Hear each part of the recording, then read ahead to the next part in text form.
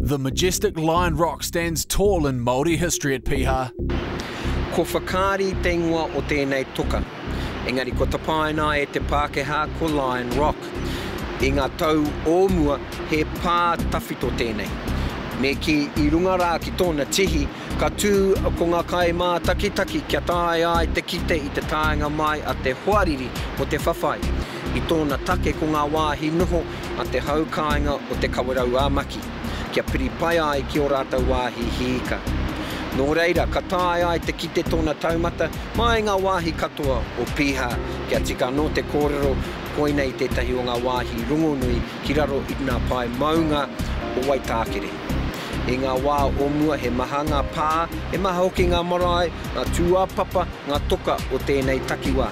Nō reira, haunga no o te whakaari, kai muri atu rā ko wahangu. Ko ia te tongi whakateraki o te Piha. Kai raro rā, kai te tonga ko ngā wāhi hika. Nō reira, ki roto anō hoki I tēnei takiwā, te maha o ngā marae, o ngā tūāpapa o ngā ana. Nō reira, ka tika anō te whakatau, ka tini te tangata, ka whakanōhia e Piha I taua wā.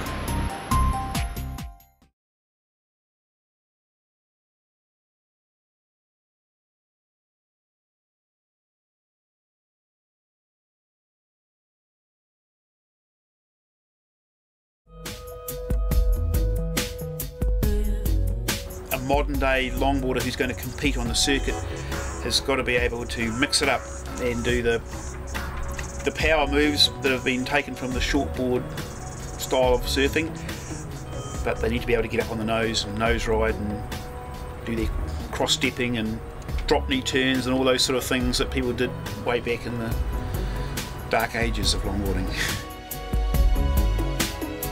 Well, my favourite one is it would be like a 9-foot performance longboard, and that's mainly because I live at Piha and the surf tends to be bigger rather than smaller.